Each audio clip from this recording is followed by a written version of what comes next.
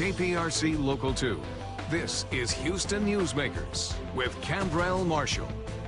And welcome back to Houston Newsmakers. In late October, the Houston City Council approved $550,000 to be invested in programs focused on youth crime prevention and child safety. What does that mean? And how can you possibly get involved? Dr. Lisa Thompson Caruthers is the director of the Case for Kids Connection program in the Harris County Department of Education. Welcome. Nice for you to be here. What does that mean? Where does that money go? What is Case for Kids?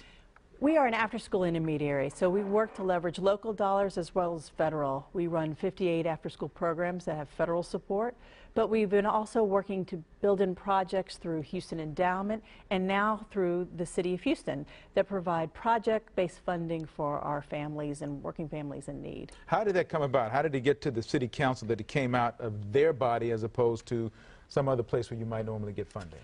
Well, we've been doing a lot of research at the local level to talk about the impact of after school. We know that after school programs help support academics, but we started a local effort, grassroots, to look at our own community and talk about the impact past academics. We know that we're building in social emotional learning, team building skills, all those things that the school day doesn't have necessarily the ability to, and flexibility to do anymore.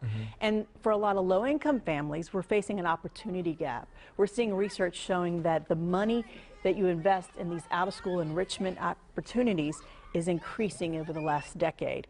Families can invest, for a low-income family, it can cost up to a quarter of their income to provide these after-school care if they're working, plus the enrichment and the ballet and piano, things we all want our kids to have. True, true.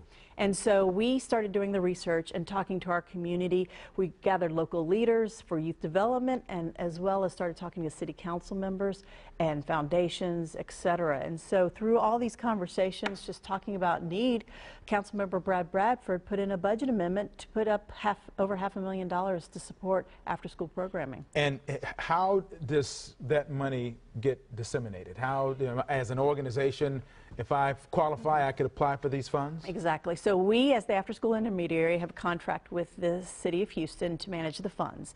We have a website, both through our Harris County Department of Education's website, HCDE-Texas.org, or we offer this resource, the After School Zone. Makes it a lot easier. Yes. So it's After School Zone, www.afterschoolzone.org. You can go onto a funding line and you'll see the application. We're collecting applications on January 5th.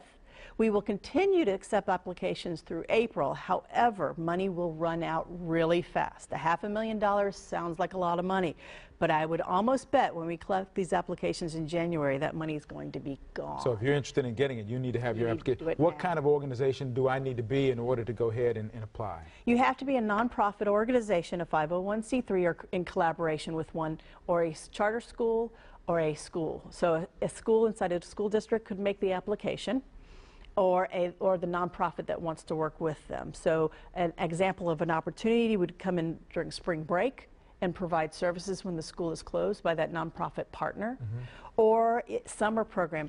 We think a lot of applications might come in for June. What would be a typical amount, do you think? Or is that broken down in increments? Yes, $5,000 to $15,000. This is really seed money. This is money for special projects. It is for June, you might do 4 weeks, half-a-day program to wrap around a school-based program.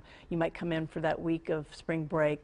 You might go in 2 days a week in the spring to offer a content-based expertise, whether it be robotics or something that builds on sports or rec.